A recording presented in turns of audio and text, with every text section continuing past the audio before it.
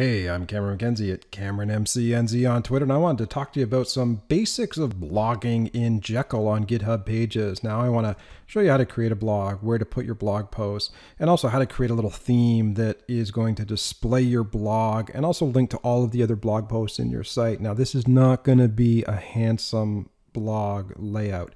It's the basics. It's to show you the fundamentals of blogging, how the blog works, and how you can kind of link to other pages. But it really is the fundamentals for doing a responsive layout, for putting together a nice Bootstrap 5 theme. Look at some of my subsequent tutorials, but this is going to show you the basics, get you started with blogging in Jekyll.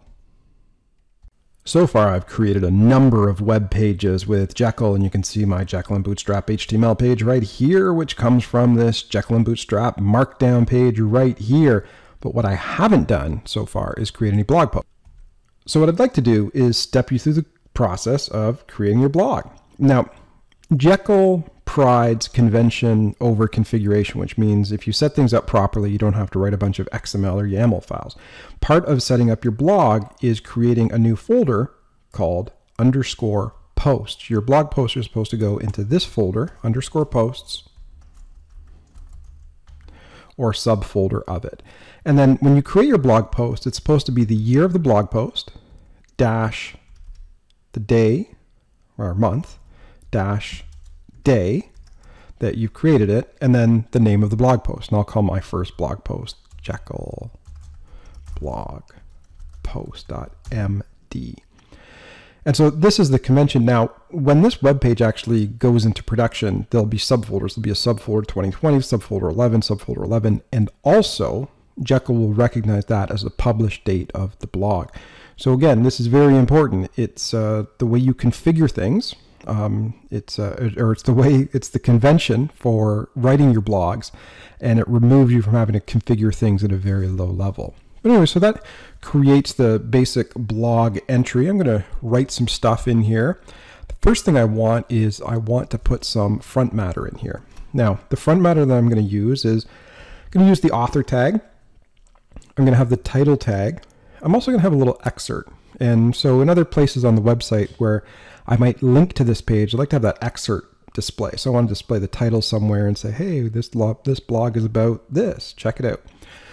So I'm going to use that a little bit later on. And you'll also notice the layout is blog post. I don't have that layout created yet. I want to create this blog post first and then show you what that layout looks like, then create that layout afterwards, and then show you the page. And then in here, you can write any Jekyll that you want, take advantage of the Jekyll Markdown. And so, I don't know, you can make header tags, you can add links. I'll emphasize this by putting the underscore around interesting, but this essentially creates my very first blog post. I'll click commit new file, and you see it gets created right there. Now, when that actually comes up, it'll actually be at a URL that looks something like this. I think it'll be Jekyll Bootstrap Fast / 2020-11 and Jekyll Blog. Now, this isn't going to work properly because, well, I don't have that.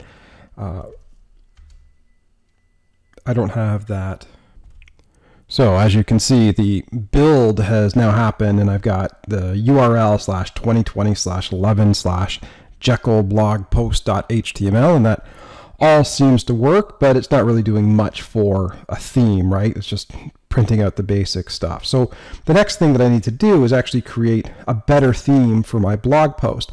And I not only want a good theme for the blog post, I want to be able to pull out some interesting pieces of information about the blog, like its post date, maybe its author. We've got that right there. And also put together a link of all the blog posts underneath this so that somebody can navigate from one blog post to another. Okay, and so this layout is supposed to be called blog post. So I'm going to go over into my layouts folder. I'm going to create a brand new file named blogpost.html. And in this blogpost.html, well, I'm going to put the requisite HTML and head tags. And notice that I've got page.title in here. I'm going to just open up that other page and display some of the stuff that we had on the post there. We've got inside this post, we've got a field called title. So there's page.title, should display that. Also, as we go down, I'm going to go into the body. I'm going to put that title into an H1 tag as well inside the body. So there you see we get the title as well being displayed in a header tag. And then I'm also going to display the date, and I'm going to display the date as a nice formatted string. And so I've got this Jekyll filter here that I can put on there, this Jekyll element, and it says, hey, I want the page date, and I want that to display as a nice handsome string. And I also want the author of the page as well. And notice that the author is described right there. And again, the date is just that layout of what the page was named, 2020-11-11. That should be easy to remember. Now the actual content of the page, it'll go right here. And so that's the content. And so everything that's been put in there, including the emphasized interesting, should go where content is. And then underneath that, I'm just going to put a new heading that says all of the latest posts. And under this, now this is going to be interesting and new and wacky.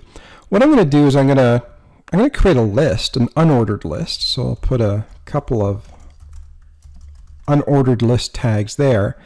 And what I'm going to do is I'm going to create a new list item for every single blog post. Now right now there's only one, but you know, soon there will be 2, and then there will be 4, and then there will be 8. And the code to do that looks like this. So there's a special property for the site, and it is a listing of all the posts in that post folder. So you can say site.posts. That just gives you every single element inside of that post folder, every single post. I can loop through it. This is the end of that for loop down here. And for every entry, I'm going to enter a list item, and I'm going to put the post URL along with the post title. And on top of that, I'm going to put that little excerpt. So it'll say in an H2 tag, it will say the title, which is my first Jekyll blog. And it'll put that also inside of a clickable link. And then it'll say, hey, check out my first Jekyll blog underneath it right there. And so that's sort of the, I don't know, that's kind of the nice little way that we can navigate across all of our different blogs. And then finally, we terminate the body and terminate the HTML code, and then we can save this, commit the new file. And now we have this new layout called blog post.html, and you can see that's what's referenced right here. Blog post is the layout for this particular post page. Now it's going to take a while for that to compile. The other thing I'm going to do is I might just go back and create another blog post. So I'm going to add a new file, and I will call it the second blog post.md. Maybe I'll put that one on the 12th there. I'm going to take a look at the content that was in that first one and do a little bit of a copy and paste because, well, because I'm lazy. There we go, but that was the first one, right? Because we want the same blog post, it's the same author, and this is my second Jekyll blog. And we'll say,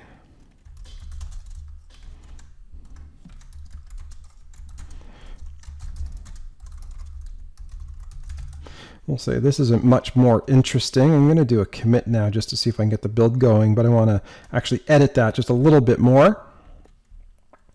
And I'll say, this isn't easy crazy either, but it's a significant one, or second one, I mean. This is my second Jekyll blog post. So there we go. We've now got a little bit of content here.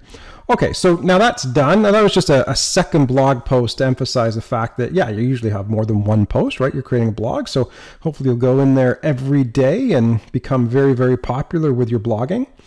We do have this file here.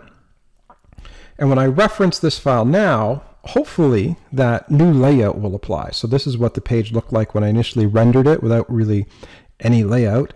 Now I click refresh, and you see now that is a heading. We also have, actually I'm going to bring this layout up over here and just take a look at the blog post layout. You can see that the title goes in an H1 tag, my first Jekyll blog. We've got the date and we've got the author, November 11th, Remembrance Day in Cameron. We've got the actual content that's pushed in right here. And then we've got another H1 tag, probably should make that H2 tag for latest posts. And then we've got a link to each post. There's my second Jekyll blog. There's my first Jekyll blog. And that's all produced by this for loop that prints out lists items for every site on the blog. And there you go. That's how you actually make blog entries. You can click on this, and actually create a little theme that allows you to display all of your different blogs. Now, I'm going to go a little bit further in the future and create a responsive layout for the blogs, and then I'm even going to use one that's really handsome that has proper navigation and responsiveness all done through Bootstrap 5. But to get the basics of how to create a blog and how to create a theme that displays all of the blogs, well, you couldn't do much more better than that. And there you go. That's the basics of creating a blog and creating a blog theme in GitHub Pages. Now, if you enjoyed that tutorial, why don't you head over to the serverside.com. I'm the editor-in-chief over there. We've got lots of great tutorials on Git and GitHub and anything to do with enterprise software development. If you're interested in my personal antics, you can follow me on Twitter at CameronMCNZ and subscribe on YouTube.